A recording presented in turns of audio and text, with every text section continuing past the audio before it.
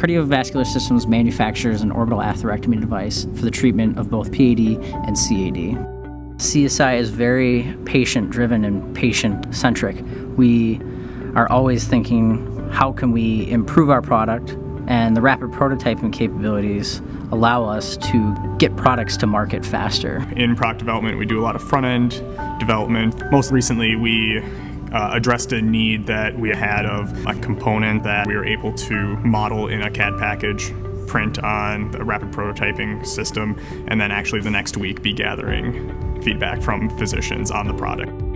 With 3D modeling, we were able to take actual clinical imaging and recreate their coronary arteries to test our device.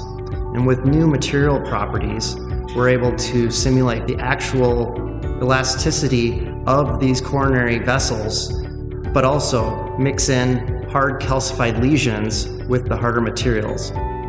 Another unique feature of 3D printing is that we're able to print clear lesions that both us and physicians can see through while treating with our device.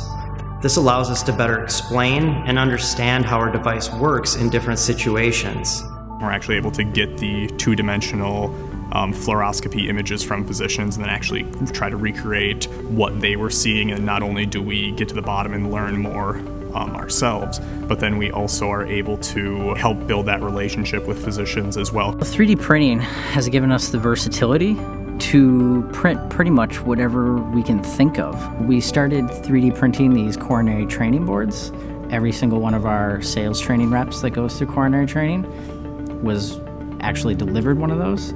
They use those to interact with the circulating nurses, techs, physicians at their own sites and train them on proper treatment technique related to our IFU, our instructions for use. 3D printing has given us the ability to innovate rapidly. You don't have to be dependent on molding processes or machining processes. We've been able to print fixturing, case recreations, test our device from a reliability standpoint, rapid prototyping, as well as components that just help us in our everyday engineering needs. Just by using rapid prototyping, it not only saves us time on the overall project, but also saves us money as well.